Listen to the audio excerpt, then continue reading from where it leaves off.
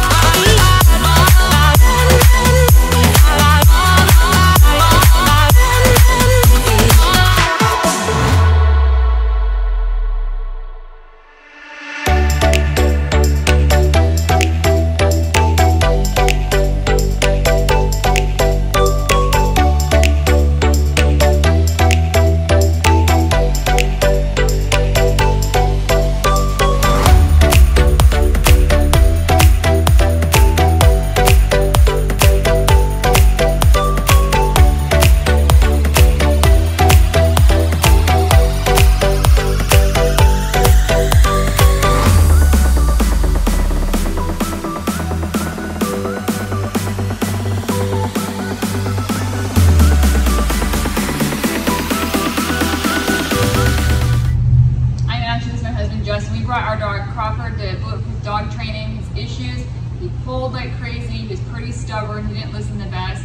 And we read the reviews online, took the plunge, and we were more than blown away with his results. His trainer Gage kept us in the loop the entire time we were on our vacation on his progress with videos and clips of him progressing. And now we're seeing him in person and doing the in-person training with him, and the results are amazing. What did you say? I would.